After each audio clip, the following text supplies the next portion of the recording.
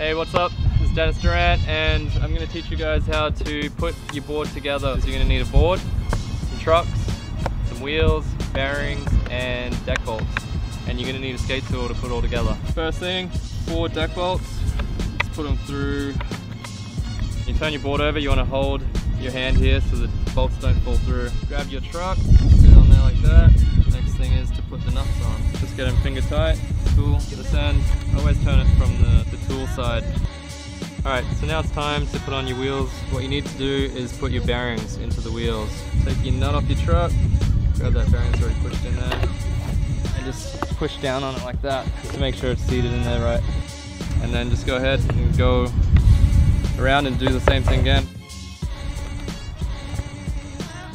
Just tighten it down. It's everyone's preference, but I like to have them a little bit looser. That's pretty much how you set up your board.